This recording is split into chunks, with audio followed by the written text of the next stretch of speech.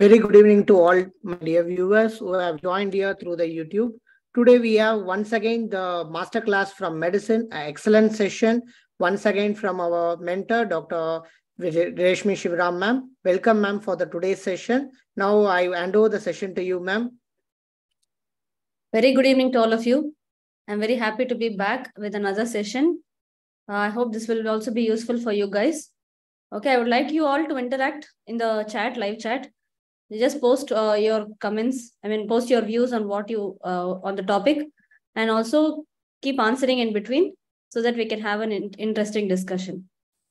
Okay, shall we start now? Can we start, Dr. Raghu? Yes, ma'am. Yeah, okay. So let's begin with aortic valve disease.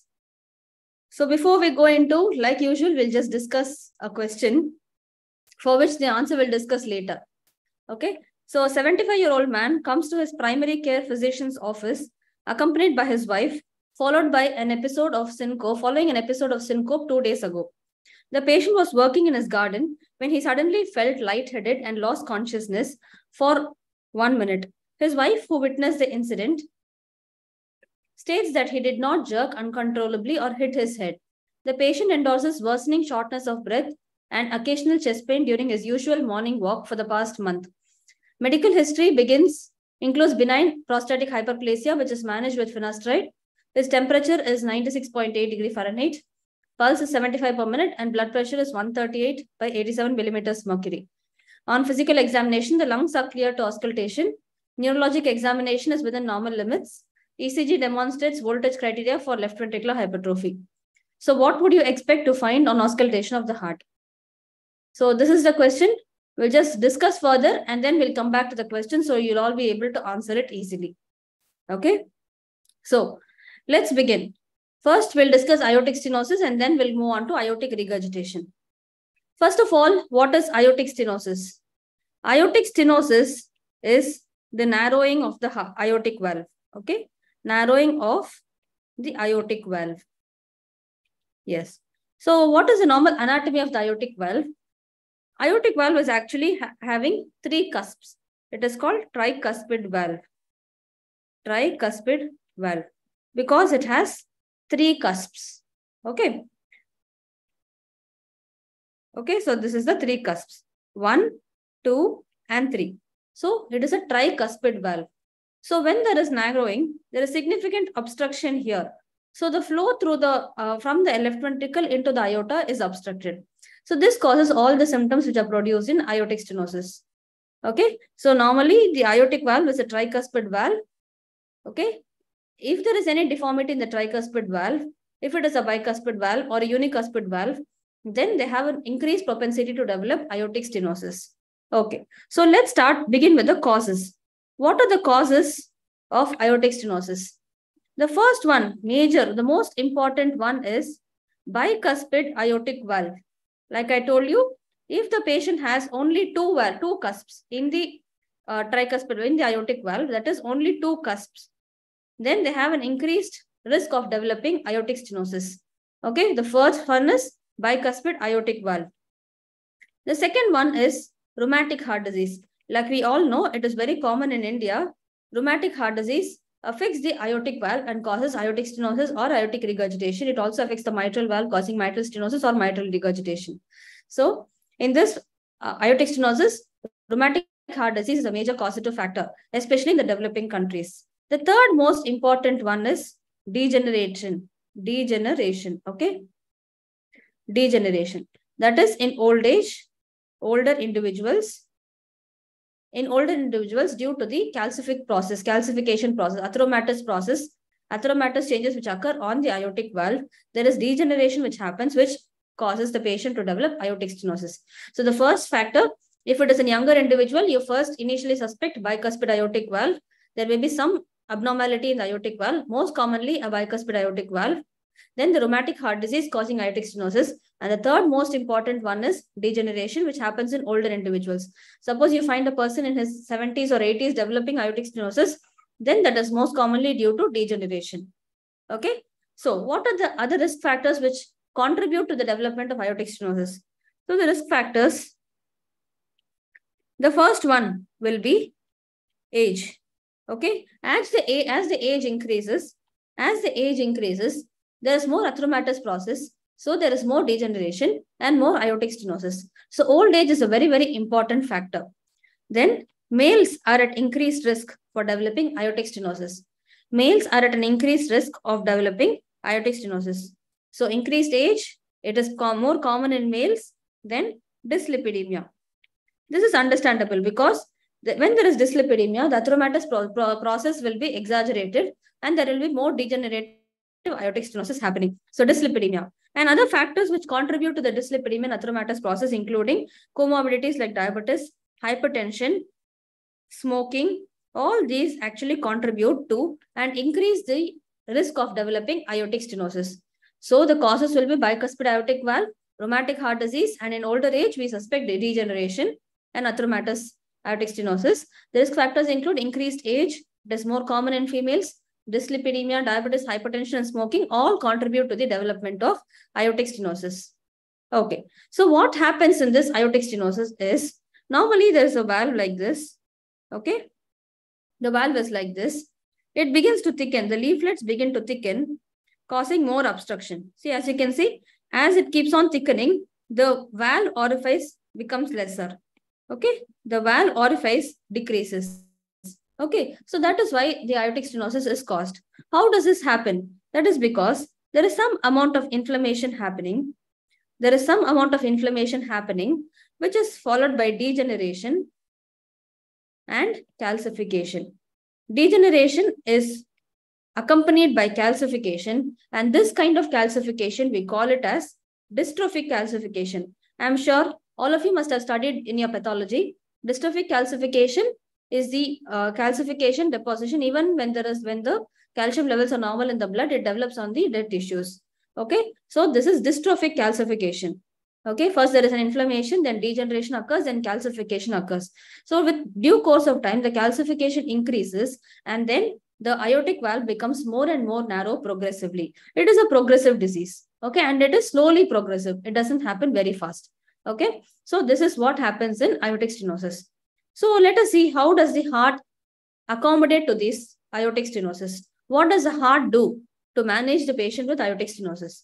Okay, so let us look at the aortic valve. So this is the heart and you have the aorta. This is the aorta. And this is the aortic valve here. Okay.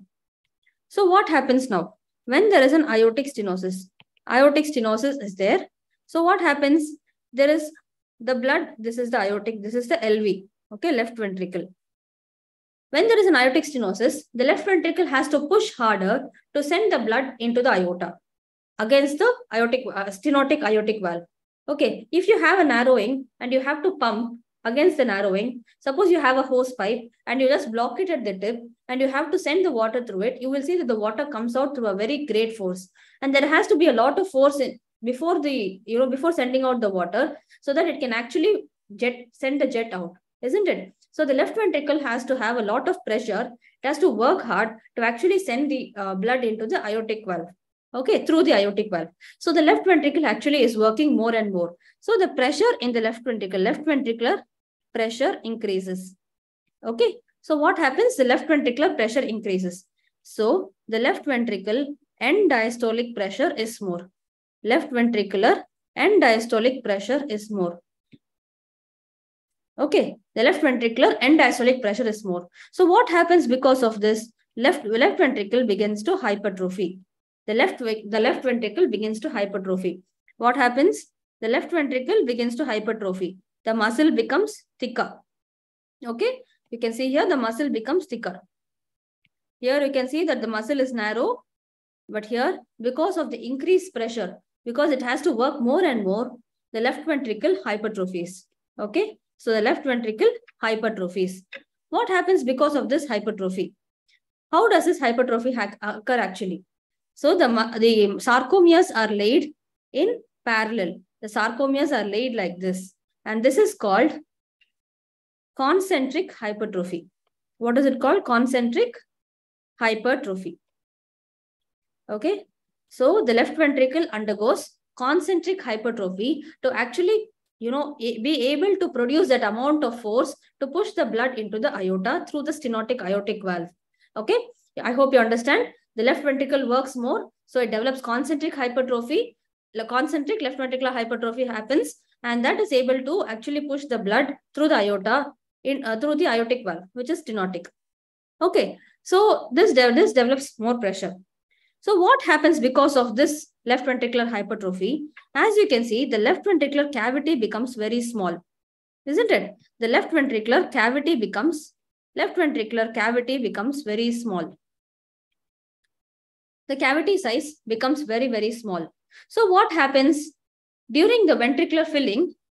There is less space for the blood to collect. So the left ventricular filling decreases. Left ventricular filling decreases. So the blood coming from the atrium, there is very little space for it to come. So the ventricular filling reduces. What happens because of this ventricular filling? There is more pressure here, and the ventricular filling is also less. Okay, so there is a large amount of pressure inside the left ventricle. Because of this, this pressure is actually transmitted to the atrium also. Because of this, the left atrial pressure increases. The increased pressure in the left ventricle is actually transmitted to the left atrium also. Because it is transmitted to the left atrium, what does the left atrium do? It has to do something to actually be able to manage the pressure, isn't it? So what did the ventricle do? The ventricle hypertrophied. Similarly, the atria also, because of the increased pressure, left atrium also hypertrophies. Okay, left atrium is also hypertrophies. After the left atrium hypertrophies, what happens? Because there is more and more pressure building up, all the blood is then transmitted into there is backflow happening, and this goes into the lungs. Okay, and this goes into the lungs. So what happens? Because of the increased left ventricular pressure, the left ventricle undergoes hypertrophy, the LV cavity size is decreased, there is a lot of pressure inside the LV cavity, and the ventricular filling is reduced, the pressure is transmitted to the left atrium, the left atrium pressure increases, the left atrium undergoes hypertrophy, okay, and there is backflow of blood into the pulmonary circulation. Backflow of blood into the pulmonary circulation, and this causes pulmonary edema. Okay, so this causes pulmonary edema. Now you can appreciate why the patient with aortic stenosis develops pulmonary edema over a period of time. Okay, this remodeling happens, but when there is a decompensation, due to some reason, the patient develops pulmonary edema.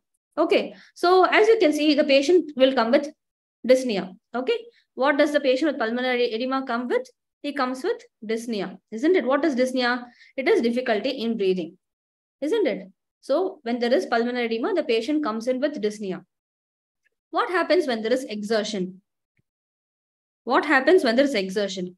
We all have learned about exertional dyspnea, exertional angina, and exertional syncope. I'm sure you've all heard about it. So what happens during exertion? Why does the dyspnea increase? During exertion, the heart rate increases. Heart rate increases. Okay, so when the heart rate increases, we all know during the diastole, the left ventricle fills, isn't it? So when the heart rate increases, there is very less time for the diastole to happen. Okay, the period of diastole is contracted. Okay, so there is shortening of diastole. There is shortening of diastole. So what happens? The ventricular filling time is reduced. Ventricular filling time is reduced. So the patient has dyspnea. Okay, so the pressure becomes more, and the patient there is again backflow to the pulmonary circulation, and the patient has dyspnea. So when there is exertion, there is more dyspnea. Okay, so I'm sure left ventricular pressure increases, so left ventricular hypertrophy, left atrium becomes the pressure increases, so left atrial hypertrophy occurs. Then there's backflow to the pulmonary circulation, and there is pulmonary edema. During exertion, the heart rate increases, there is shortening of the diastole, the filling time is reduced. Okay, so again, as we can see, when the filling is reduced, the left atrial pressure increases, and there is pulmonary edema. So when there is an exertion, the patient develops more and more of dyspnea. Okay, so the patient develops more and more of dyspnea. Excuse me. Okay, next moving on. So this is a picture of the stenotic aortic valve. As you can see, this is the process. There is calcification, deposition, atheromatous change is there. And progressively, the cavity size reduces. As you can see, progressively, the cavity size reduces. Okay. Okay. Next, what happens because of left ventricular hypertrophy? What are the other things which happen because of left ventricular hypertrophy? When there is hypertrophy, the muscle needs to work more, isn't it? The muscle needs to work more to actually be able to produce the pressure to move the blood into the aorta. Okay, so because the blood oxygen need, there is more workload on the left ventricle. There is more need for oxygen. So oxygen demand increases. Oxygen demand increases. Because of the left ventricular hypertrophy, it has to work more. So the oxygen demand increases. What happens because of this left ventricular hypertrophy? As we all know, there are some coronaries which go outside on the epicardium. On the epicardial surface, there are some coronary arteries which get filled during the diastole, isn't it? So because of the left ventricular hypertrophy, because of the pressure, the epicardial coronaries get compressed. Okay. So because of the pressure in the left ventricle, the epicardial arteries, epicardial coronaries get compressed. So the coronary flow decreases. Coronary flow decreases. So because there is a combination of an increased oxygen demand, there is an ischemic factor, and the coronary flow also decreases. So because of this, the patient develops angina. Okay. Why does the patient develop angina? Because of left ventricular hypertrophy, there is an increased oxygen demand in the muscles. And also because of the left ventricular hypertrophy, the epicardial coronaries get compressed. Okay. Because of that, the coronary flow decreases and then anginal pain will be there. Okay. You understand? That is because then what happens during exertion? During exertion, there is an increase in heart rate. Okay. There is an increase. If there is an increase in heart rate, what happens? I told you the diastolic time is shortened. The diastolic time is shortened. As we all know, the coronaries get filled during the diastole, isn't it? The coronaries get filled during the diastole. Because the diastolic time is shortened, the coronary flow decreases. This actually exaggerates the angina. Coronary flow decreases and this will exaggerate the angina. So we have exertional dyspnea. We have seen why exertional dyspnea occurs. We've also seen why exertional angina occurs. Angina is chest pain. Okay, because of the increased oxygen demand and the decreased coronary flow, because of the compression of the epicardial coronaries, and also because of the decrease in the diastolic time and the heart rate increases due to exertion, the patient develops exertional angina. Okay, so what is the other symptom that we have studied about? That is syncope. Why does syncope occur? Why does syncope? Syncope is just the loss of consciousness, isn't it? So why does the syncope occur? So what happens is in aortic stenosis, the patient always tries to maintain a fixed cardiac output. This word is very, very important. The patient tries to maintain a fixed cardiac output in spite of the stenotic aortic valve, because he wants to maintain the mean arterial pressure. When the mean arterial pressure is appropriate, then only we will be able to perfuse the organs. So in order to perfuse the organs properly, the patient tries to maintain a fixed cardiac output. Okay. But due to left ventricular hypertrophy, what happens is when aortic stenosis is there and the patient is exerting. Okay. What happens when the patient is exerting? We all know cardiac output is equal to heart rate into systemic vascular resistance, isn't it? So when the systemic vascular resistance decreases, what happens when we exercise? We have peripheral vasodilatation, isn't it? What happens when we exercise? There is peripheral vasodilatation. So when there is peripheral vasodilatation, the systemic peripheral resistance decreases. Systemic vascular resistance decreases. When the systemic vascular resistance decreases, the MAP also decreases. And which means the cardiac output decreases. When the cardiac output decreases, the perfusion to the brain is reduced transiently. So the perfusion to the brain is reduced transiently, which causes syncope. Okay, which causes syncope. So what happens during exertion when the patient is having aortic stenosis? Already he has only a fixed cardiac output, which is just enough to maintain the mean arterial pressure. Okay. But when we have exertion, the systemic vascular resistance decreases. So what happens? The MAP also decreases. Because of that, the cardiac output decreases and the perfusion to the brain is less. So this causes syncope. Okay. This causes syncope. Yeah. Will LV and I've got a question, ma'am. Will LV and LA also undergo dilatation with eccentric hypertrophy? So in aortic stenosis, what we discuss is concentric hypertrophy. We will see eccentric hypertrophy with aortic regurgitation. I'll tell you that when we come to that. But when there is a dilatation, we have eccentric hypertrophy. But when there is when there is no dilatation, but the LV cavity becomes lesser, it is actually concentric hypertrophy. Okay. So when there is concentric hypertrophy, we cannot dilate. Okay. I hope I've answered your question.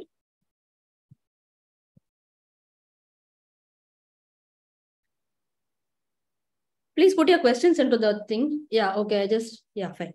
I hope I've answered your question. Yes. So what happens when you are dehydrated? Suppose you consider that the patient is dehydrated. What happens? His blood volume decreases, isn't it? His perfusion will decrease. So in that situation also, when the person is having aortic stenosis, if he becomes dehydrated, then he will land up with syncope. Okay, because the cardiac output will decrease, the ventricular filling will reduce, and hence the patient will develop syncope. Okay, so moving on to the physical signs. So what we have studied now is exertional syncope, exertional angina, as well as exertional dyspnea, isn't it? Okay, so moving on to what else will happen. Because of left ventricular hypertrophy, left ventricular hypertrophy is very important in aortic stenosis. Most of the issues that occur because of aortic stenosis is because of left ventricular hypertrophy only. Okay, so what happens? The LV force increases. LV contraction force increases. So what happens is there is a left ventricular heave. Left ventricular heave. Okay, so this is what you observe in the apical impulse. Okay, we call it an heaving apical impulse. Because the left ventricular is hypertrophied, the left ventricle will stay in its own position. It is not shifted down and out like we see when there is a dilatation of the left ventricle. The left ventricle is not dilated. It is only hypertrophied. So there is a left ventricular heave, which is sustained apical impulse will be there. This is called left ventricular heaving apical impulse. Okay. And what happens because of the left ventricular pressure, left ventricular hypertrophy, I told you left atrial pressure also increases. So left atrium hypertrophies. Left atrium hypertrophies. So when the left atrium hypertrophies, what happens during the later part of the diastole, when the ventricular filling occurs, when the ventricle has to fill blood, the aorta should compress, the aorta should contract to actually push blood into the ventricle, isn't it? During the diastole, last part of the diastole, the atria should contract to push blood into the ventricle. When this happens, there is a kick. Atrial kick is there. Okay. What is it called? Atrial kick. Atrial kick. That is called an atrial kick. This is heard and this is called S4.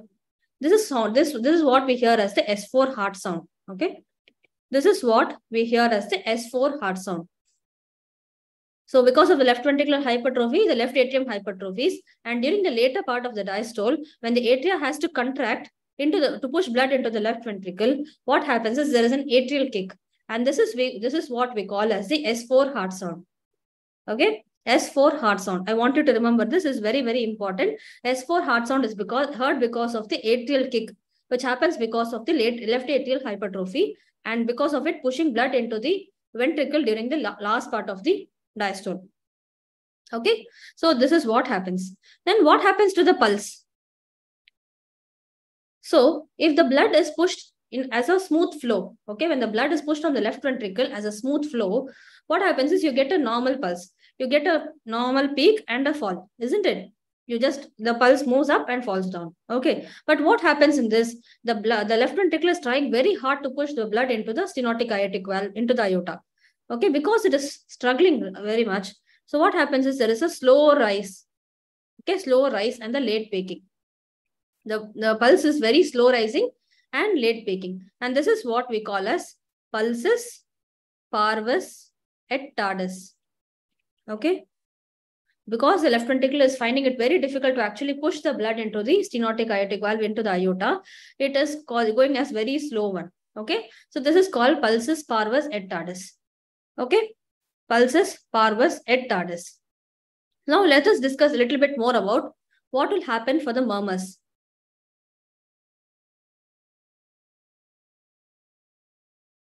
What will happen during the murmurs? So what happens? All this happens during which phase of the cardiac cycle? So left ventricle ejection occurs during which phase of the cycle? It is during the systole. Okay. So all the events of aortic stenosis happen during the systole. Isn't it? When the left ventricle contracts to push blood into the aorta. This happens during systole. So when do you expect the murmur to be heard? So this is S1 and this is S2. S1 is the start of systole and S2 is the ending. Okay, so all the events happen during this process, during this gap between S1 and S2, we have the murmurs. Okay, so what happens is, so the blood is being slowly tried to be ejected into the aorta. So the aorta, so we have the aorta here. The left ventricle slowly tries to push blood into the aorta. So what happens? The flow slowly, gradually increases. Once it is able to push all the blood into the aorta, then the flow decreases during the diastole. Okay, so we have a crescendo, decrescendo. First, the intensity of the murmur increases and then it decreases. Okay, so the intensity of the murmur increases and then it decreases. So this is called a crescendo, decrescendo murmur. Okay, it is a crescendo, decrescendo murmur. Where do you hear it? Where do you hear it? It is heard in the aortic area. Okay, it is heard in the aortic area, which is the right upper sternal border in the second intercostal space. Okay, so this is heard in the aortic area, a crescendo, decrescendo murmur. So what happens? When do you think the murmur will increase? When the volume of blood in the left ventricle increases, the intensity of the murmur will increase. When the volume of blood in left ventricle increases, then intensity of the murmur will increase. Intensity of the murmur will increase. So when will the intensity of the murmur, when will the volume of blood in the left ventricle increase? When there is an increased venous return. Okay, when there is an increased venous return, there is more blood in the left atrium, there is more blood in the left ventricle. So because of that, the volume of blood in the left ventricle is increasing, hence the intensity increases. Okay, then what happens during expiration? Also, there is increased volume of blood in the left ventricle. So that will cause the murmur to increase. And when else will the murmur increase? When the afterload is decreased. Okay, when the afterload is decreased. Because more blood will be sent through the aorta. When the afterload decreases, that means the pressure is lesser on the other end. Okay, and because of that, there is a lesser pressure on the other end. So left ventricle is able to compress and send more blood into the aorta. Because the pressure on the other side is lesser, the left ventricle is able to push out more blood. Okay, so because the afterload is decreased, when the afterload is decreased, the volume of blood in the left ventricle will also move out faster. So the murmur will have a higher intensity. So this is a crescendo, decrescendo murmur. You'll understand? So during the systole, what happens? As the ventricle is trying to contract and push more blood into the aorta, there is a crescendo. There is a first increase in intensity of the murmur and then gradually it decreases. Okay. So this is what we talk about when we talk about the murmur. So let us just revise. On physical examination, we have the pulsus, parvus, et tardus. Along with that, you also have a heaving LV apical impulse. Okay, heaving LV apical impulse. Okay, I hope you've understood. That is because of the left ventricular hypertrophy. What about the murmur? It is the ejection systolic murmur, which is crescendo, decrescendo in quality. Heard best at the second intercostal space. There is an ejection click. Ejection click is there because of the opening of the aortic valve. When the stenotic aortic valve opens, there is an ejection click. When the stenotic aortic valve opens, there is an ejection click. So it initially starts with an ejection click. Okay. When the stenotic aortic valve opens, we have what is called the ejection click. Okay. Ejection click happens and we have a crescendo, decrescendo murmur. It increases on expiration, on bending forward and also on squatting. When we squat, the venous return increases. So the murmur also increases in intensity. So what happens to the S2 now? We have seen about S4. S4 will be heard, that is the atrial kick. Okay. So what happens to the S2? So normally what happens to S2? S2 is actually contributed by A2 and P2, isn't it? First we have the A2 and then we followed by the P2. Okay, A2 followed by P2. So what happens because of the stenotic aortic valve? The aortic valve actually takes a lot of time to close. Okay, so the aortic valve takes a lot of time to close. So because of that, what happens? A2 will be delayed. A2 will be delayed. Okay, so A2 may occur along with P2 or it may occur after P2. Okay, so as you can see, the A2 P2 interval will become lesser and the A2 P2 may become one single sound. It may be heard together, maybe a single sound, or there may be a reverse splitting. Okay, reverse splitting as in the aortic valve actually closes later than the pulmonary valve.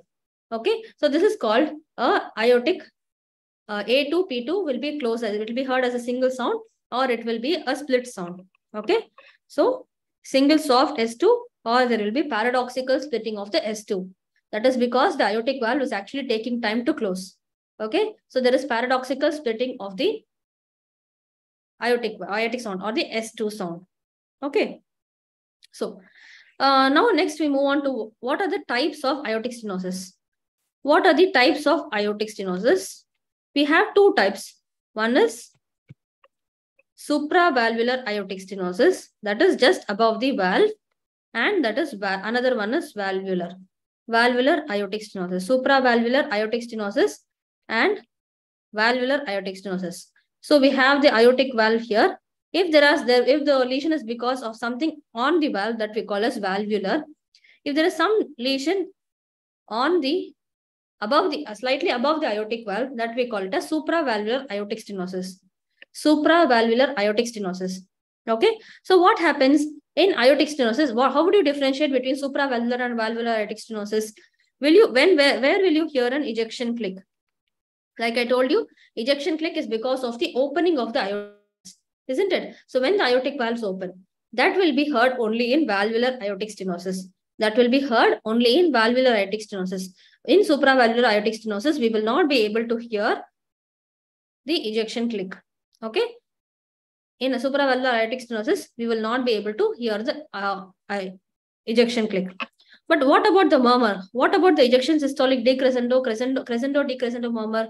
It will be heard both in supravalvular as well as valvular aortic stenosis.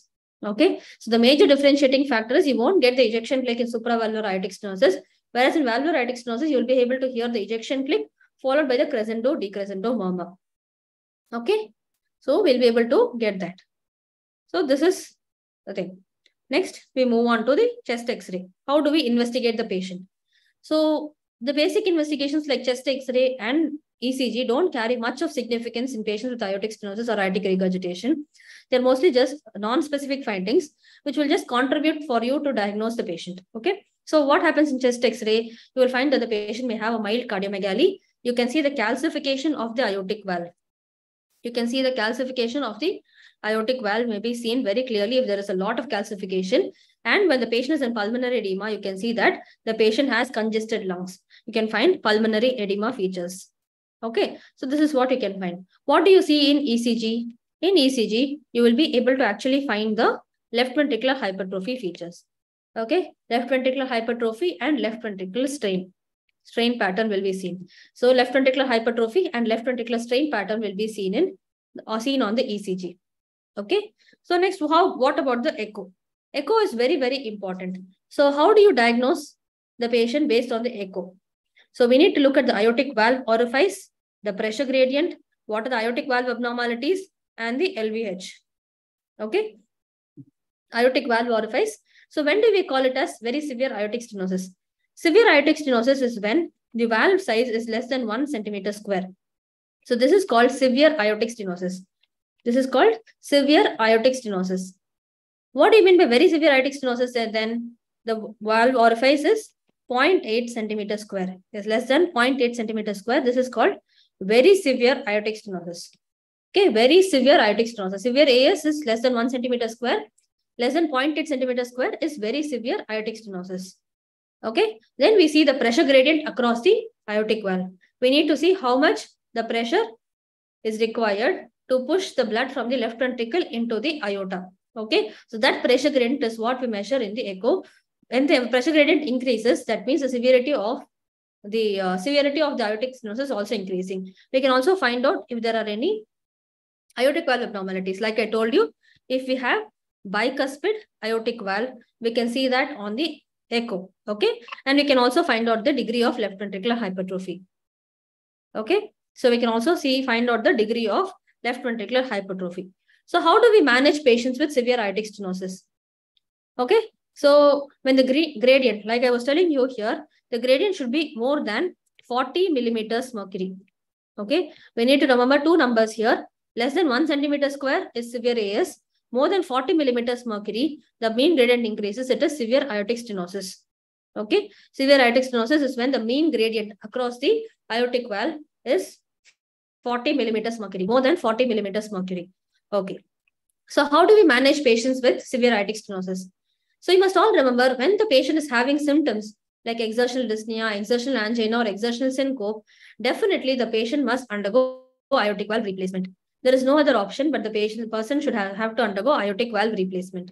Okay, so if the patient is having less symptoms, or if the patient is asymptomatic and he is undergoing some other cardiac surgery, like if he's undergoing CABG for some other reason, for a cardiac problem, then the patient, we also include the aortic valve replacement and do it in one sitting itself. Okay, so we need to know what are the indications for the aortic valve replacement. Okay, so the patient who is undergoing CABG or the patient is symptomatic, definitely then we have to undergo aortic valve replacement. Okay, if the symptoms are less, then we see what is the ejection fraction of the patient. So if the ejection fraction is less than 50%, if the ejection fraction is less than 50%, we actually do an exercise test and check whether the person is able to accommodate with the aortic valve, with the stenotic aortic valve. If the symptoms are not increasing, then we don't do the aortic valve replacement immediately. If the symptoms are worsening, that means the patient needs an aortic valve replacement in due course of time. Okay, so when the ejection fraction is less than 50% and the patient is not able to do an exercise test, he's developing symptoms on exercise test, the symptoms increase on doing the exercise test, or the BP drops during the exercise test, that means the person has to undergo aortic valve replacement. Okay, and if there is a rapid progression in the disease, or if there is severe valve calcification, we now have gradings to grade the calcification on the aortic valve. Okay, if there is severe valve calcification or there is a rapid progression, okay, and if the patient is undergoing cardiac surgery because for some other reason, including CABG, or if the patient is having severe symptoms, then the patient must undergo aortic valve replacement. Aortic valve replacement is a must. Okay, if these are not there, then the patient may actually wait. You can actually wait and see if the patient is worsening with annual echo, and you can actually educate the patient to come back whenever the symptoms worsen. Okay, so follow-up is very, very important in these patients. So what are the, how do you do the aortic valve replacement? There are two options for aortic valve replacement. Okay, so there are two options for aortic valve replacement. You can either do a trans-aortic valve replacement. That is, you push a catheter inside and then you do it trans-aortic valve. Otherwise, you can do a surgical aortic valve repair. You can do a surgical open surgery and do the aortic valve replacement. So it can be TAVR or TAVI and surgical aortic valve replacement. Okay, so if the patient is having, when do you do a TAVI? TAVI for the patient is when the patient has a high surgical risk. High or intermediate surgical risk is there. When the patient is not a good candidate for undergoing open surgical aortic valve replacement, then we suggest the patient to undergo TAVI or TAVR. Okay, when the surgical risk is more, or when the patient is having some bleeding diathesis.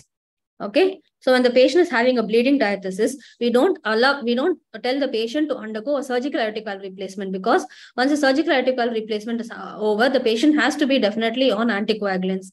When we do a TAVI, we put the patient on antiplatelets but not on anticoagulants. Okay, so for TAVI, we put the patient on antiplatelets, not on anticoagulants. So the bleeding diathesis will not be affected. But in surgical aortic valve replacement, what happens is we definitely have to put the patient on anticoagulation, and the bleeding diathesis could increase and cause more complications. Okay, so we need to have the patient undergo aortic valve replacement through the trans-aortic approach. Okay. So in future, we hope that the TAVI will increase more than the surgical aortic valve replacement because the morbidity will be lesser. Okay. So how do you manage the patient? When the patient comes to you with a congestive heart failure or requiring medical management, the patient is first, the pulmonary edema is there. What do you do first? We give the patient diuretics. Okay. So first we give the patient diuretics. So next we move on to the surgical indications. Surgical aortic valve replacement is most important. It has to be done when the patient is having severe symptoms or when the patient is undergoing cardiac surgery for some other cause, including CABG. If the patient's symptoms are worsening rapidly, if the valve is very, very calcific, if the patient is not able to tolerate exercise and the BP drops or the symptoms worsen during exercise, then the patient is suggested to have an aortic valve replacement. That is a definitive treatment that we can give for the patient. Okay. So if the EF is less than 50%, we should definitely consider the patient to undergo aortic valve replacement. So during aortic valve replacement, we use two types of valves. One is bioprosthetic valves and the other one is mechanical valves. So one is bioprosthetic valves and the other one is mechanical valves. So what about balloon valvuloplasty? Like I told you, this is also an transcatheter approach so that you will be able to decrease the morbidity in the patient. It is used for patients who are not fit for surgery. Patients who are not fit for surgery, it is a bridging period. Okay, if they're not fit for surgery, you do this and wait for the patient to improve. Okay, so this is about the management of aortic stenosis. In aortic stenosis, what we have to remember most important is left ventricular hypertrophy. The symptoms: exertional dyspnea, exertional angina, exertional syncope, the aortic murmur, which is the crescendo, decrescendo murmur, for starting with an ejection click, and S for heart sound because of the atrial kick. These are all the important things that you must remember in a patient with aortic stenosis. Okay. So let's come back to this question. A 75-year-old man comes to the primary care physician's office accompanied by his wife following an episode of syncope 2 days back. He was working in his garden when he suddenly felt lightheaded and lost consciousness for 1 minute. His wife, who witnessed the incident, states that he did not jerk uncontrollably or hit his head. The patient says that his worsening shortness of breath and occasional chest pain are there during his usual morning walk for the past 1 month. Medical history includes benign prostatic hyperplasia, which is managed with finasteride. The temperature is normal, pulse is normal, blood pressure is also normal. On examination, the lungs are clear to auscultation. Neurological examination is normal. ECG demonstrates left ventricular hypertrophy. So what would you expect to find on auscultation of the heart?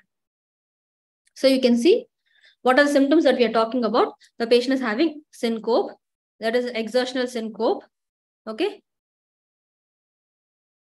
He was working in the garden, so there is some amount of exertion. So the patient is having an exertional syncope. So the wife states that he had no seizures. Okay, he did not jerk uncontrollably or hit his head. So there was no trauma, there was no seizures. So this is a pure exertional syncope that is happening.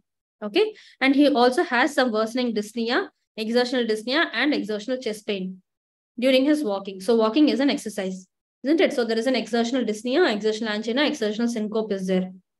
Okay, his clinical examination is normal. They have not mentioned about the pulse, the quality of the pulse. Okay, and neurological examination is normal and there is left ventricular hypertrophy. So in this patient, we consider that, and considering his age, 75 years, there must be a degenerative aortic valve stenosis. Okay, so what do you expect on auscultation of the heart? What all would you find? First, you will have an ejection click followed by a crescendo, decrescendo murmur. Okay, in the second, that is aortic area. And then what you will have an S for heart sound, and you will have either a single soft S2 or you will have a reverse splitting S2. Okay, so these are all what you will find on the auscultation of the heart. I hope this is clear. If you have any doubts, just put into the live chat, we'll discuss. Okay, then one more question. A 80-year-old lady presented with breathlessness on exertion and chest pain.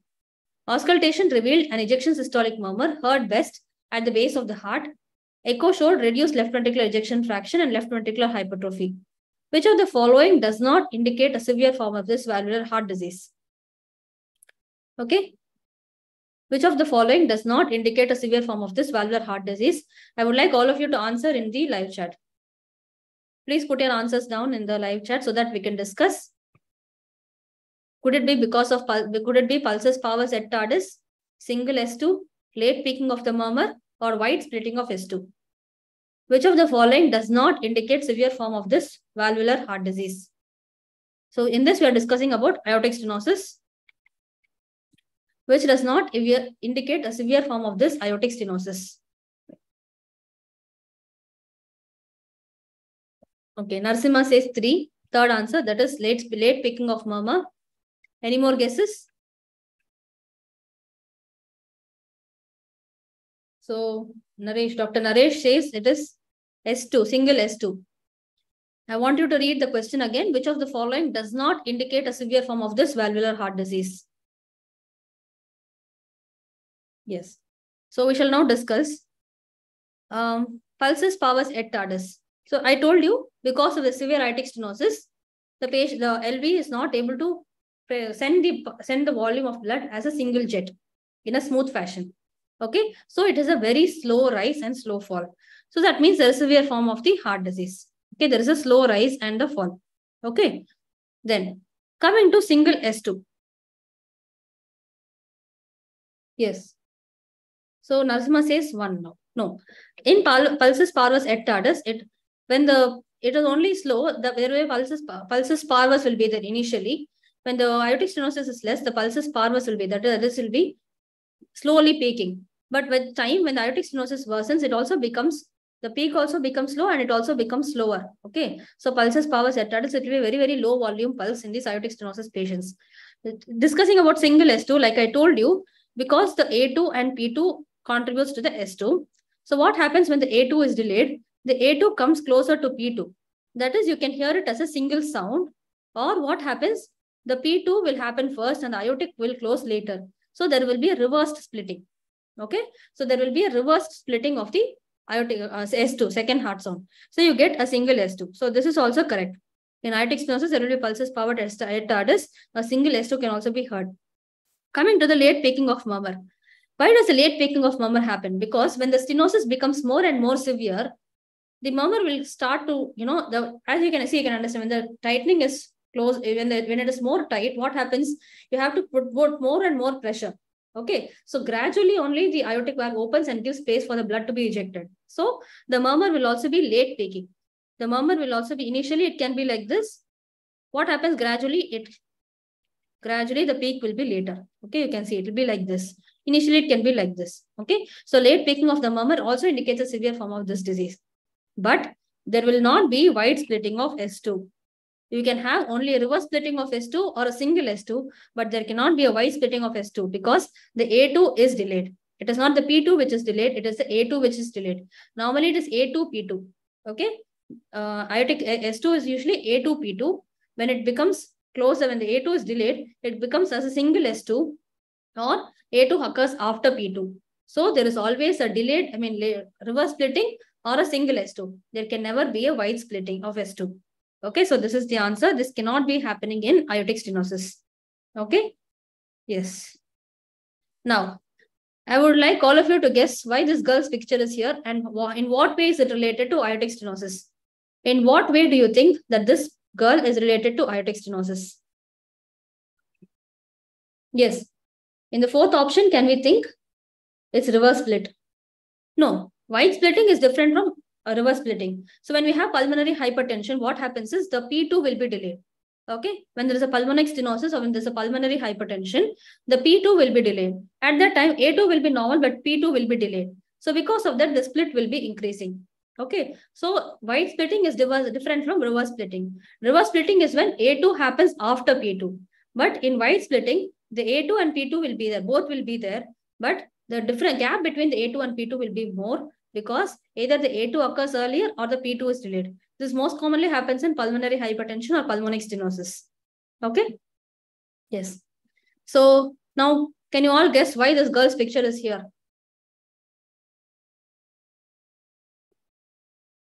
What do you find in this girl? Yes. So this is, let me help you. This is Williams syndrome. Okay, this girl is having Williams syndrome. What happens in Williams syndrome is the person will have supravalvular aortic stenosis. Okay, supravalvular aortic stenosis. The girl has supravalvular aortic stenosis, hypercalcemia, and the typical facies with the sunken nose bridge and all this is called Elfin facies. Elfin facies. Okay, elephant facies, and they will have mental retardation. So supravalvular aortic stenosis, Williams syndrome is associated with supravalvular aortic stenosis. That is why this girl has been brought here. Supravalvular aortic stenosis, hypercalcemia, elephant facies, and mental retardation. Not Menke-Kinke disease. This is Williams syndrome. Okay, supravalvular aortic stenosis, hypercalcemia, elephant facies, and mental retardation.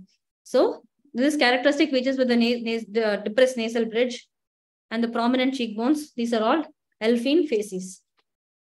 Okay, this is called elephant facies. Shall we move on now? Yes. So we have now completed with aortic stenosis. We now move on to aortic regurgitation. So aortic regurgitation is when the valve is leaky. Okay, what happens in aortic stenosis? The valve is narrow, but in aortic regurgitation, what happens is the valve is leaky. It is not able to hold the blood in the aorta. So what happens when the ventricle contracts in systole? The blood goes into the aorta, and during diastole, the aorta relaxes so that the blood is accumulated there and it is able to perfuse all the other organs, isn't it? But what happens in this aortic regurgitation? There is a backflow into the left ventricle. Okay, the aortic valve is not able to hold the blood in the aorta. It is not able to approximate properly. The leaflets are not able to approximate properly. So as a result of which, there is backflow into the left ventricle. Whatever blood is ejected into that, a fraction of that will be coming back into the ventricle itself. Okay, so if you are ejecting about 100 ml of blood, probably 20-30 ml can come back. Okay, so as the fraction of blood coming back into the left ventricle increases, the aortic regurgitation worsens. Okay, the aortic regurgitation worsens when the leak is more. Okay, so let's move on.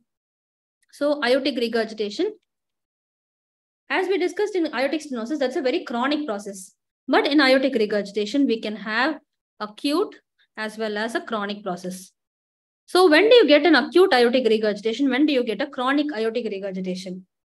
So acute aortic regurgitation, the first one will be infective endocarditis. The first reason for acute aortic regurgitation will be infective endocarditis. There will be endocarditic lesions. There will be vegetations on the aortic valve, which causes the valve to become leaky.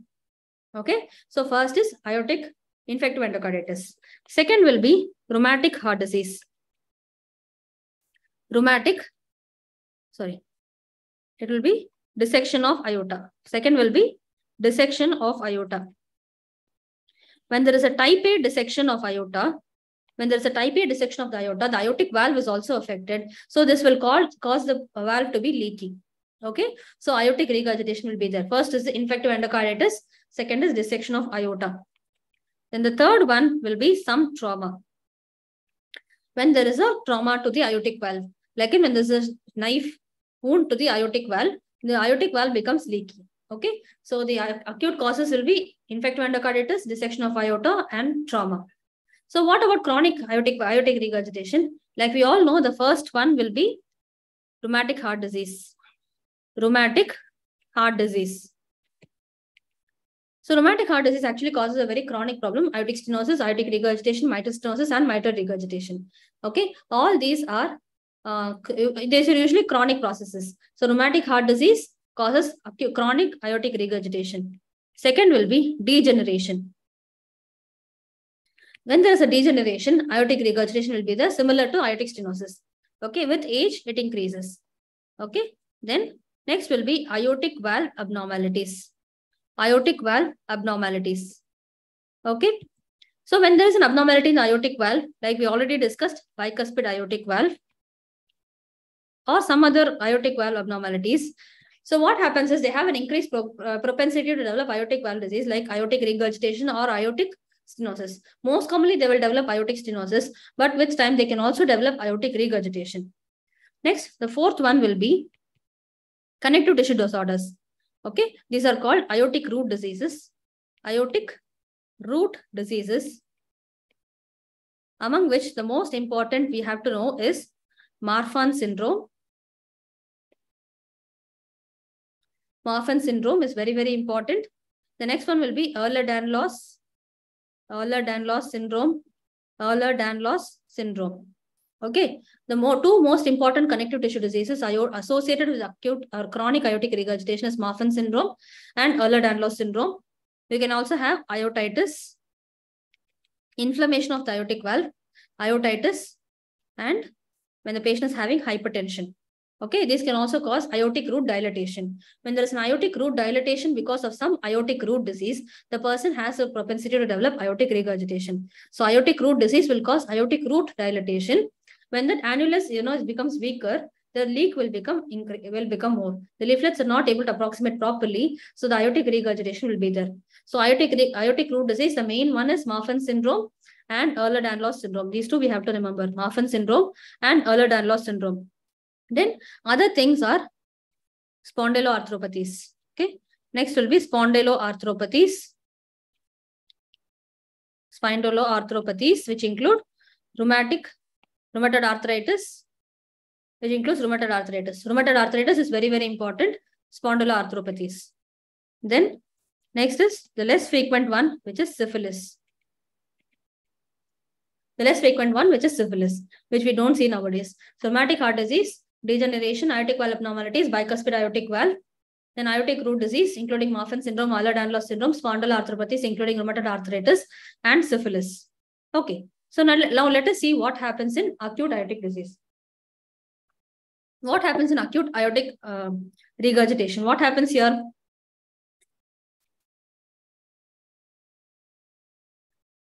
So this is the aorta. What happens here? The blood is pushed into the left ventricle, from the left ventricle into the aorta. It goes, some of it goes into the aorta, but most of it backflows into the left ventricle. So most of it backflows into the left ventricle. So what happens as a result of that? The left ventricular volume will increase. Left ventricular volume increases. So last time when we saw, when the left ventricular volume increases, what does the left ventricle do? It will hypertrophy and try to accommodate. But this is an acute process, isn't it? This is an acute process. So the heart is not having the time to, remodel and cause left ventricular hypertrophy. There is an acute decompensation. So because of the left ventricular volume increase, the left ventricular end diastolic pressure will increase. Left ventricular end diastolic pressure will increase. There is no time for remodeling.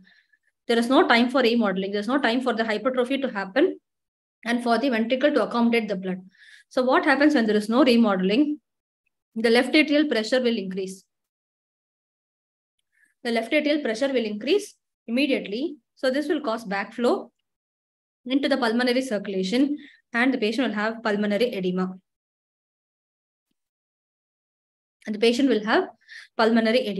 So when there is an acute aortic regurgitation, the patient presents with pulmonary edema.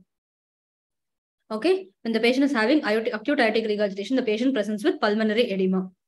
Okay. In these patients, the murmur will not be found immediately because it is a very acute process. There is no remodeling which is happening and it is a very, very fast process. The patient comes to you with a decompensation. So there is no murmur. You cannot hear the classical aortic regurgitation murmur.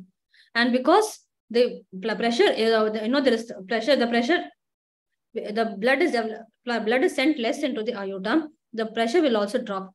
So the pulse pressure will become wider. Pulse pressure widens. Okay. What is pulse pressure? Pulse pressure is the difference between the systolic pressure and the diastolic pressure. Okay. And the diastolic blood pressure falls. So there will be a lot of difference in the pulse pressure. So the pulse pressure will widen. How will you identify the patient? He comes in pulmonary edema. The diastolic pressure will be very, very less. Either it will be around 20, 30 or it will be unrecordable. While the systolic pressure will be high because of the pressure in the left ventricular cavity. Okay. And there will be no murmur. You cannot hear the murmur. Okay. This is what is seen in acute aortic regurgitation. So how will you treat these patients? You will treat the patient, like any other cardiac failure, you will give nitroprusside and diuretics.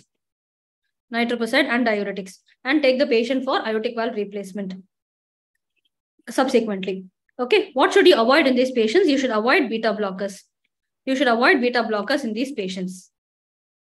Okay, you should avoid beta blockers in these patients. So what happens now in chronic aortic regurgitation? What happens? So acute aortic regurgitation will present pulmonary edema and the patient will not have any classical murmurs, but there will be a wide pulse pressure. Okay.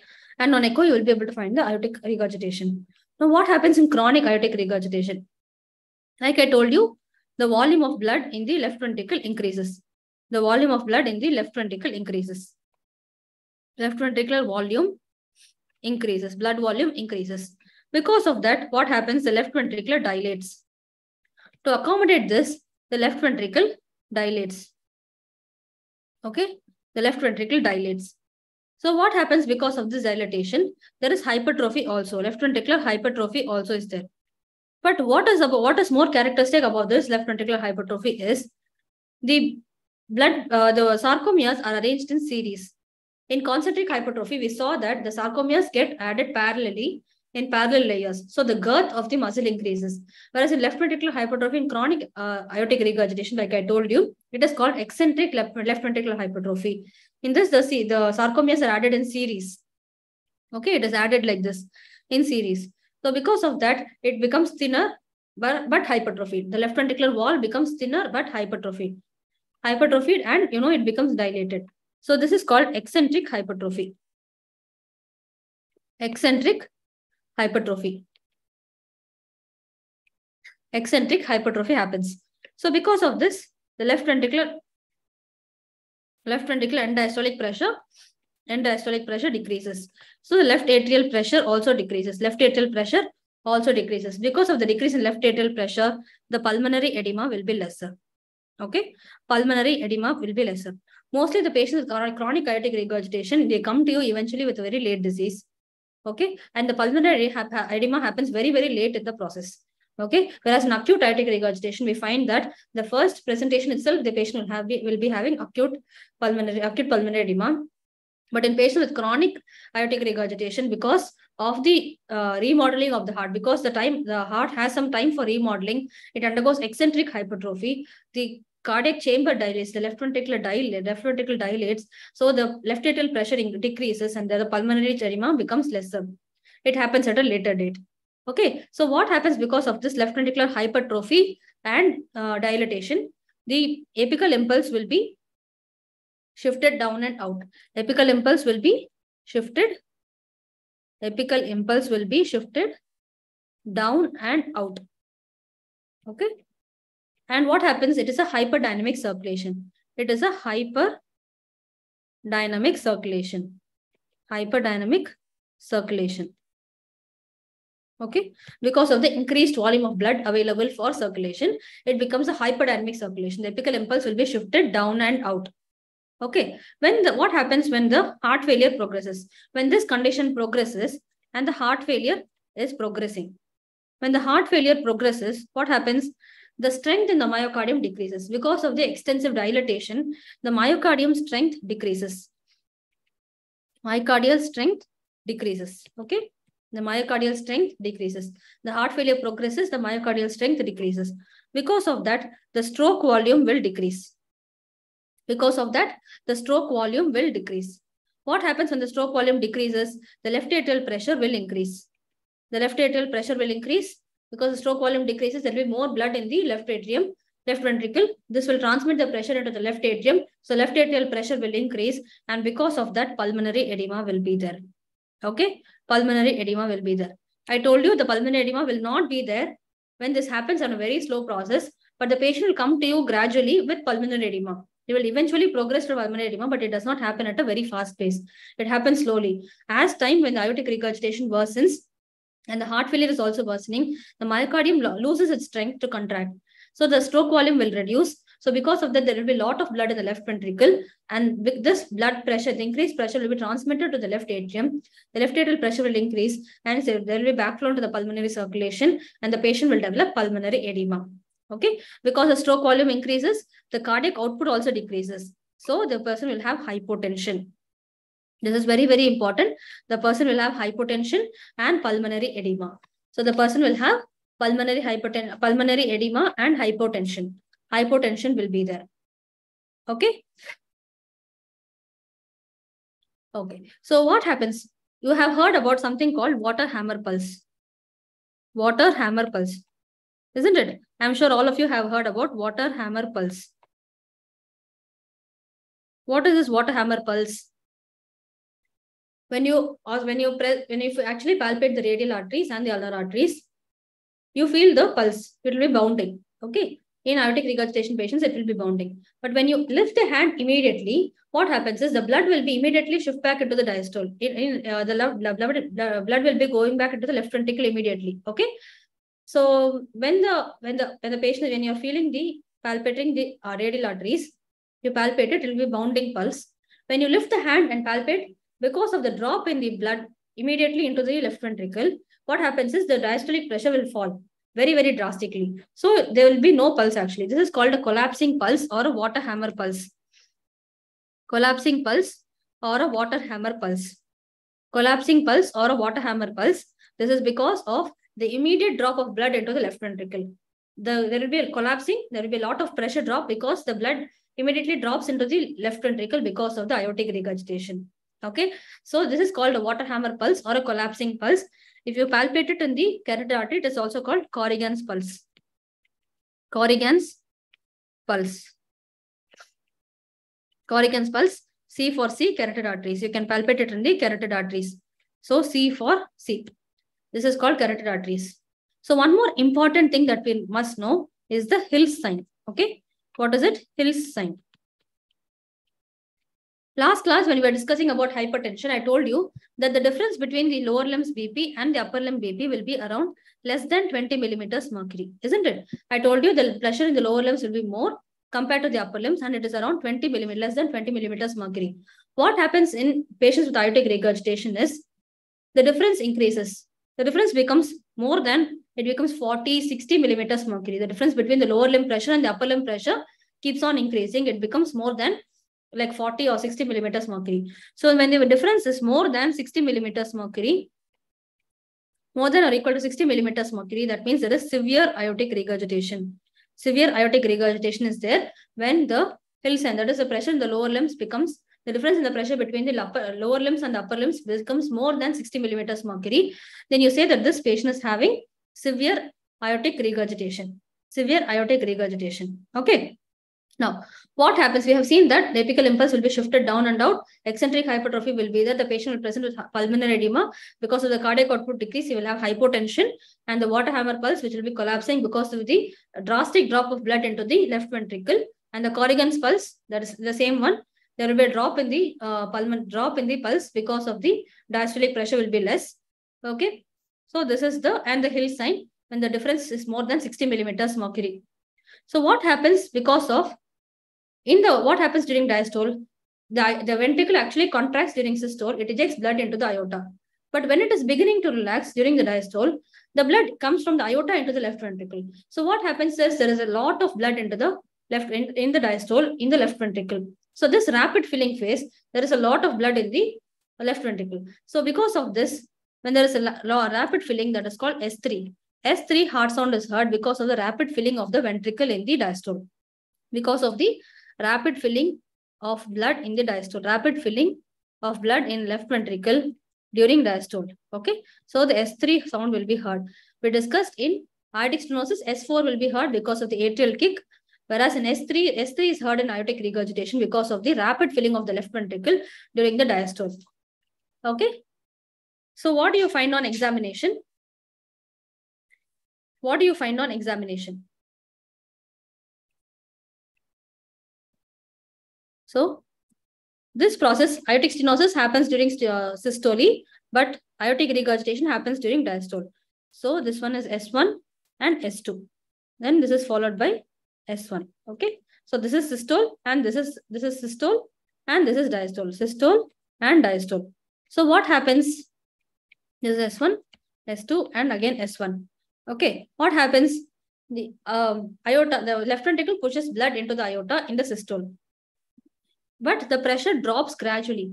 There is a lot of blood in the aorta and it just gradually drops into the left ventricle. The pressure gradually decreases from the aorta. The diastolic blood pressure decreases from the aorta because it pushes back most of the blood into the left ventricle. Okay. So there will be a decrescendo murmur. What is it? It is a decrescendo murmur. That is a decreasing intensity of murmur. That is called a decrescendo murmur. Decrescendo murmur will be heard. Okay, this is a very harsh murmur because the blood is ejected back into the left ventricle at a very, very fast pace.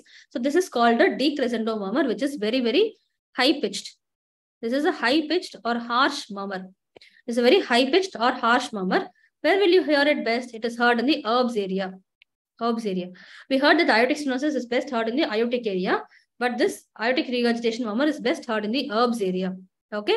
And when will you hear it best? Again, when the patient is sitting forward, leaning forward, and the patient is in expiration, and at the end of expiration, you will hear this murmur very well. Okay. So this is a decrescendo murmur because the blood is rapidly pushed from the aorta into the left ventricle at a very, very fast pace. This is called a decrescendo murmur. This is a very high-pitched murmur heard in the herbs area. Okay. If this aortic regurgitation is because of the aortic root disease, if it is because of an aortic root disease, like we discussed in the causes, then the murmur will be best heard in the aortic area. Okay. The bottom murmur will be best heard in the aortic area. If it is due to some other cause, this decrescendo murmur will be best heard in the herbs area. Okay. If it is because of aortic root disease, it is heard in the aortic area. Okay. So what are the other murmurs that you will hear in aortic regurgitation? First is the decrescendo murmur heard in the aortic region or the herbs area. The second is you will hear a murmur in the mitral area also. What is the murmur that you will hear in the mitral area because of aortic regurgitation? What is the murmur that you will hear? Because of the increased pressure, what happens is, so this is the aortic valve and this is the mitral valve. Okay. Here, this is the aortic valve and this is the mitral valve. Because of increased regurgitation fluid in the regurgitation blood in the left ventricle, what happens because of this regurgitation jet? The mitral valve will become domed. The mitral valve becomes domed. Mitral valve becomes domed. Okay, which causes like a mitral stenosis, which causes something like a mitral stenosis. Because of the doming of the mitral valve, when the regurgitation jet is there, this actually causes the mitral valve to get domed, and this causes something like a mitral stenosis. This causes something like a mitral stenosis. So what is the murmur that you hear in mitral stenosis? You will have a mid-diastolic murmur. Mid-diastolic murmur in the mitral area. Okay, mid-diastolic murmur in the mitral area. Okay, because of the aortic regurgitant jet, what happens is the mitral valve will get a bit domed. Because of the doming of the mitral valve, there will be some mitral stenosis which is happening. The valve becomes stenotic. Because of that, when the blood is pushed from the left atrium into the left ventricle during the filling phase, what happens is the mitral stenosis murmur will be heard, or the MDM will be heard in the mitral area. Okay, mitral area, the mid-diastolic murmur will be heard. Okay, then this is called Austin-Flint murmur. What is this called? This is called the Austin-Flint murmur. Austin-Flint murmur. Austin-Flint murmur is the mid-diastolic murmur occurring in the mitral area because of aortic regurgitation. Austin-Flint murmur is the, yes. Austin-Flint murmur is the mid-diastolic murmur occurring in the mitral area because of aortic regurgitation. Okay, yes, it's called Austin-Flint murmur. That's correct. So what is the difference between the Austin-Flint murmur and the mitral stenosis murmur? How do we differentiate mitral stenosis murmur? How do we differentiate? First of all, we all know what is the quality of S1 in aortic regurgitation and mitral stenosis. In Austin-Flint murmur, it will be a soft S1. Soft S1, or it will be normal. Whereas in mitral stenosis, we all know it will be a loud S1. Loud S1 will be there in mitral stenosis. Whereas in Austin-Flint murmur and aortic regurgitation, the S1 will be soft or it will be normal. Okay. S3 will be present in Austin-Flint murmur. Whereas in MS, you will have an opening snap. Opening snap will be present in mitral stenosis. S3 will be heard in Austin-Flint murmur or in aortic regurgitation. What about the pitch, which is most important? Austin-Flint murmur will be a low-pitched murmur. Okay, low-pitched murmur. Whereas mitral stenosis murmur will be very high-pitched murmur. Okay, low-pitched, and this will be high-pitched. Okay, in aortic stenosis, in Austin-Flint murmur, because of aortic regurgitation, it will be a low-pitched sound with an S3. In mitral stenosis, it will be a very high-pitched sound with a loud S1, and ostium and or opening snap will be there. Okay, so these are the most important findings that you hear on auscultation. Okay, yes. So what do you hear? Murmurs, you will hear the early diastolic decrescendo murmur. in the lower left sternal border, you will hear an Austin Flint murmur, which is an apical diastolic rumbling, which is a mid-diastolic murmur heard in the mitral area because of the aortic regurgitation. All these will increase with hand grip, leg raise, and squatting.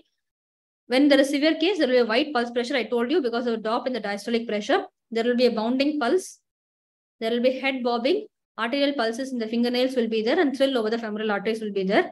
We'll discuss some of the peripheral signs of, which are the most important ones, the peripheral signs, named signs in aortic regurgitation. All of you must be very interested in learning about these. But of these, not all are important. A few of the named ones are really very important that you must be knowing. So coming from head to toe, we'll start with the head first. That is bobbing of the head, which is D-Muset's sign. Okay. D-Muset's sign is bobbing of the head. Okay. Bobbing of head is D-Muset's sign.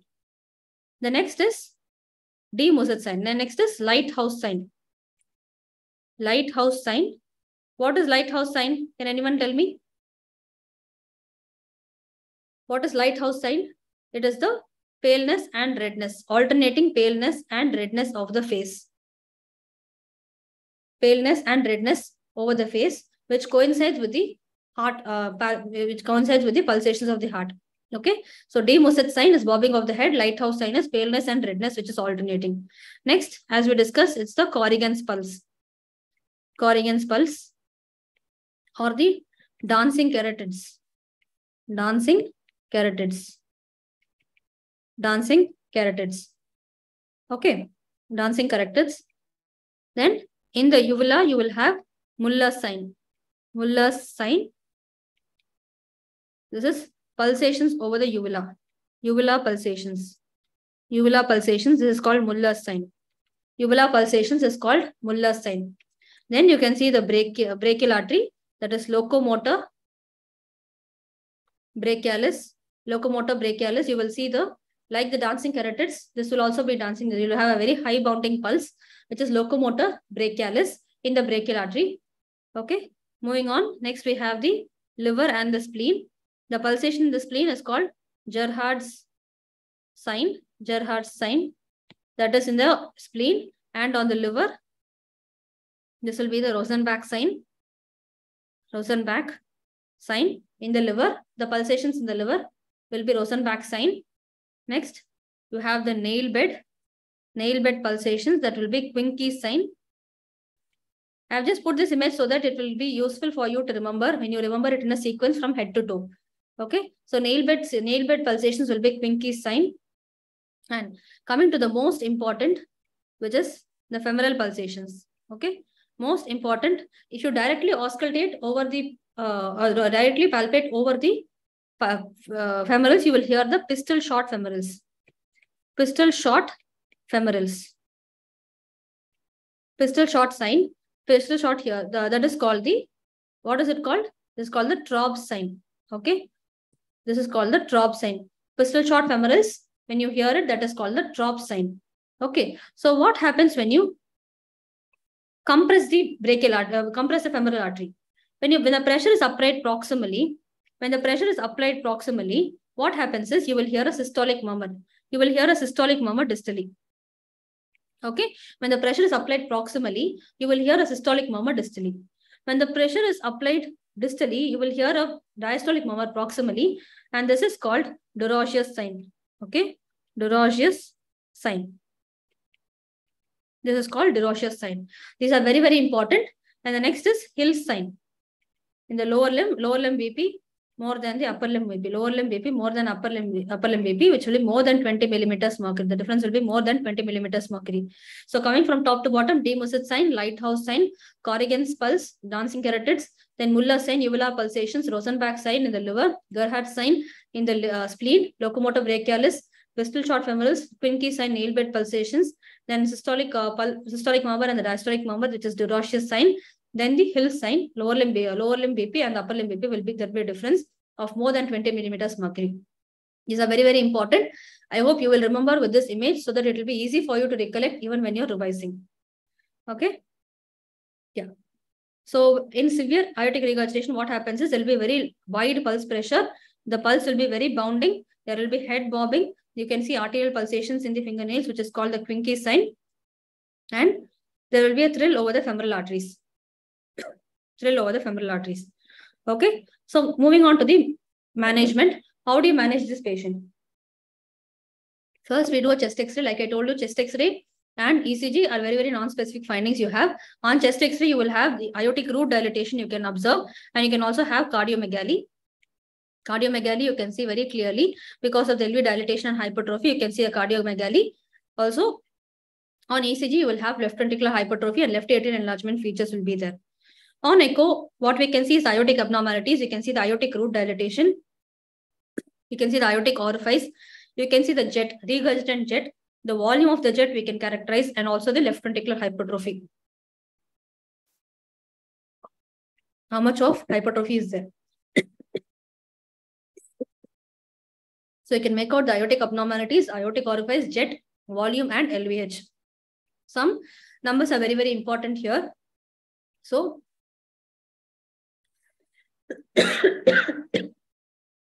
sorry. So what happens? How do you manage aortic regurgitation?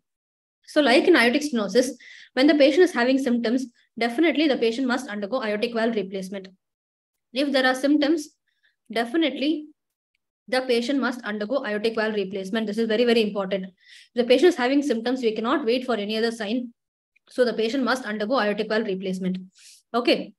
So similar to that, if the patient is undergoing any other cardiac surgery, then aortic valve replacement must be done. If the patient is going into failure, how do we characterize failure? When the ejection fraction decreases. Okay. When the ejection fraction decreases to less than 50%, EF decreases to less than 50%, that is an indication for the patient to undergo aortic valve replacement. Aortic valve replacement. So if the person is symptomatic, he has to go undergo aortic valve replacement. If he's asymptomatic, but his EF is less than 50%, then he must undergo aortic valve replacement. If he's undergoing any other cardiac surgery, then he must again undergo aortic valve replacement. But if the patient is having an if the patient is having a normal LV, that is an LV ejection fraction is around more than 50%, but his end diastolic and end systolic diameters are more. If the end systolic diameter is more than 50 millimeters, or the end diastolic diameter is more than 65 millimeters, then the patient must undergo aortic valve replacement. Remember these numbers. If the end systolic diameter is more than 50 millimeters and end diastolic diameter is more than 65 millimeters, the questions you can expect in this may be based on these numbers. Okay. So if the end systolic diameter is more than 50 millimeters or the end diastolic diameter is more than 65 millimeters, that means the patient should undergo aortic valve replacement, even if the ejection fraction is more than 50%. Okay. If this is normal, if the diameters are not like this and if it is more, then you can just periodically monitor the patient. You can just periodically monitor the patient. If you find that it is very progressive and if the aortic regurgitation is progressing rapidly, then again you can make the patient undergo aortic valve replacement. So if the patient is symptomatic, aortic valve replacement.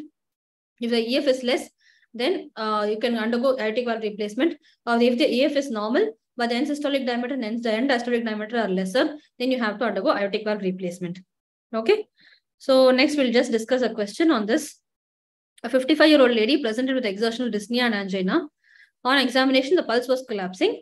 Auscultation showed an early diastolic murmur. Which of the following is true for this condition?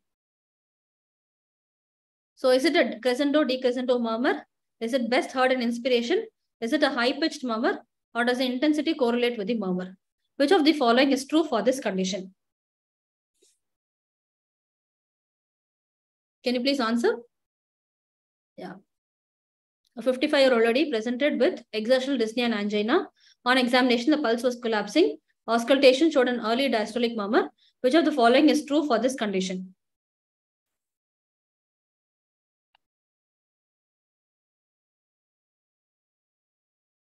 So aortic regurgitation murmur is a high-pitched murmur. Okay. Aortic regurgitation murmur is a very high-pitched murmur. Yes, that's right. So aortic regurgitation murmur is a high-pitched murmur. Yeah. Just to revise. So what is an Austin-Flint murmur? Austin-Flint murmur is the mid-diastolic murmur which is heard in the mitral area because of aortic regurgitation. It is a soft murmur. How do you manage a patient with aortic regurgitation with EF 60%, left ventricular end systolic diameter 45 millimeters, and left ventricular end diastolic diameter 60 millimeters? How would you manage this patient? How would you manage this patient? He has a normal EF with end systolic diameter of 45 millimeter and end diastolic diameter of 60 millimeters. So how would you manage this patient? Because the LV systolic end systolic diameter is less than 50 millimeters and the LV end diastolic diameter is less than 65 millimeters, this patient is actually normal, but he has an aortic valve replacement. So we will actually periodically monitor the progression, periodically monitor the patient. How to differentiate between supravalvular aortic stenosis and valvular aortic stenosis? Supravalvular aortic stenosis, the ejection click will not be there, whereas in valvular aortic stenosis, ejection click will be there. Murmur will be heard in both the supravalvular as well as the valvular aortic stenosis. So what is Williams syndrome? Williams syndrome is associated with which type of aortic stenosis? Yes, very good, Dr. Divya. We are periodically monitoring the patient. Williams syndrome is associated with which type of aortic stenosis?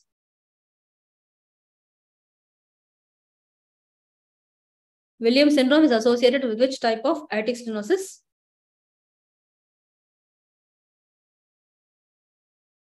Yes, it is associated with supravalvular aortic stenosis. Supravalvular aortic stenosis. What is the Hill sign? Lower limb BP more than upper limb BP, and the difference will be more than 20 millimeters mercury, more than 20 millimeters mercury. It can go up to more than 60 millimeters mercury also in severe aortic regurgitation. What is the pathognomonic finding? Yes, very good, Dr. Aishwarya. Pathognomonic finding in the heart contributing to all the symptoms produced in aortic stenosis. What is the one finding in the heart which actually causes all the symptoms to be produced in aortic stenosis? So what is the finding in the heart which contributes to all the symptoms produced in aortic stenosis?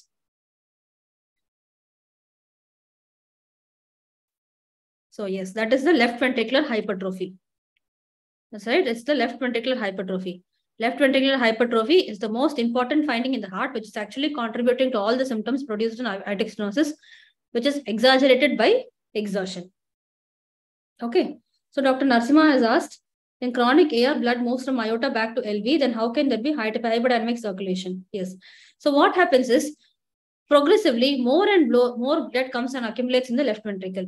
Okay, so there is some amount of blood in the left ventricle because of the aorta filling it into the left ventricle. What happens is, there is more blood coming from the aorta also.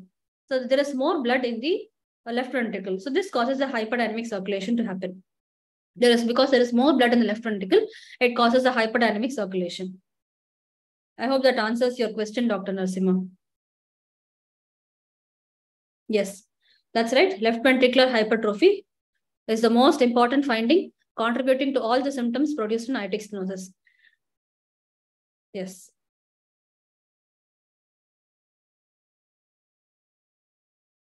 I hope it was a very useful session for you.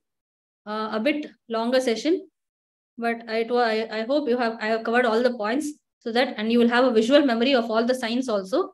If you remember the aortic regurgitation signs from top to bottom in the manner that I have showed you, you'll be able to remember very well and you'll be able to recollect it faster in your exams. Okay? Yes.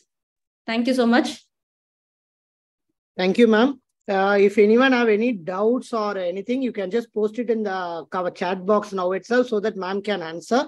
Meanwhile, I would like to thank ma'am for joining with us today. It was really a wonderful session, ma'am. There was lots of one-liners today. I guess this will be very useful for even NEET PG or INISET or a next exam, whatever it's going to come. It will be very useful. Yes. So I request everyone to take a screenshot and keep in your some folder or somewhere so that it will be useful for you to revise at the end of the day. Ma'am, Narasimha asked one doubt, ma'am. Yeah. In acute AR, as diastolic blood pressure is low, the nitroprusside causes vasodilatation. Yeah, but the main thing is the pulmonary circulation. There is more blood in the pulmonary circulation. So that we have to reduce it. But because of the pulmonary edema, we have to give nitroprusside for a short period to just tide over that phase. After that, you can just manage the patient with aortic valve replacement. Because decongestion of the pulmonary edema is more important at that point of time. Okay, ma'am. Thank you, ma'am. Thank you, ma'am. So if you have any more doubts, you can just post it in DM, or you can also post it in the feedback form which I am sending in the Google in your chat box, so that any feedback or any suggestion or any topic you want to add on, you can just put it in the feedback form, so that ma'am will be like adding it on. Thank you, ma'am. Thank you so much. We'll be happy to have you again in our channel, and again we will have one more interesting topic for the students, ma'am. Thank you once again. Definitely. Thank you so much. Thank you all for joining.